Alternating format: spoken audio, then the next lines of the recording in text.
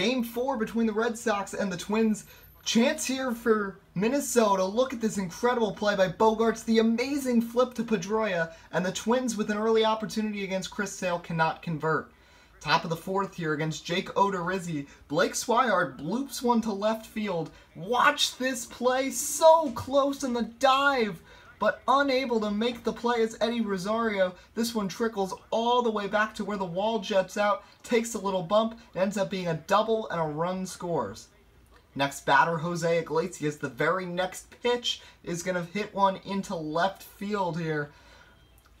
But Rosario, once again, not great on defense. He had to fall back a little to get this ball, not really allowing him to plant well, so this was not a great throw to the plate. And in to score is Hanley Ramirez.